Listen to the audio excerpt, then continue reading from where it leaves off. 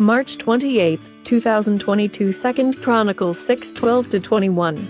God's renewing word of prayer.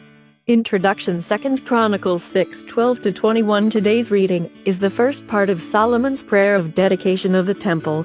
In his prayer, Solomon acknowledges God's faithfulness in the fulfillment of God's promises. He asks God to hear his prayers and those of the people. Scripture reading, Solomon's prayer. 12. Then in the presence of the people Solomon went and stood in front of the altar and raised his arms in prayer. 13. Solomon had made a bronze platform and put it in the middle of the courtyard. It was 8 feet square and 5 feet high. He mounted this platform, knelt down where everyone could see him, and raised his hands toward heaven. 14. He prayed, Lord God of Israel, in all heaven and earth there is no God like you.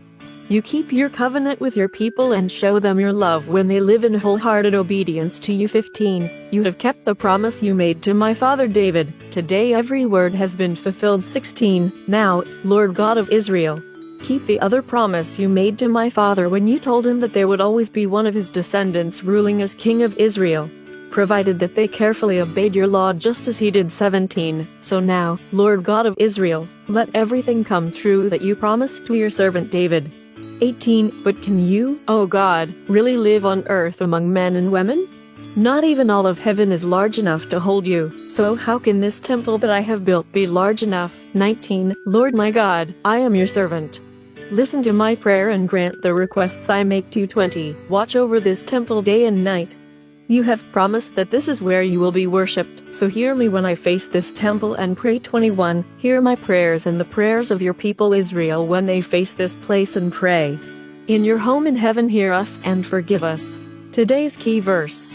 2 Chronicles 6:14. Solomon prayed, Lord God of Israel, in all heaven and earth there is no God like you.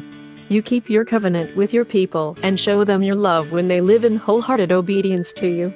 Reflect, what is included in Solomon's prayer? How would you describe his prayer? How would you describe your own prayer life? In what ways do you experience a covenant relationship with God? Let's pray. Lord God, in your home in heaven, you hear us when we pray. Trusting in your forgiving love, I offer you my repentant heart. In your holy name I pray. Amen. Tomorrow's reading, 2 Chronicles 6:22-42. Solomon continues his prayer on behalf of the people. Thank you for watching. Please share, like and follow. More blessings to you.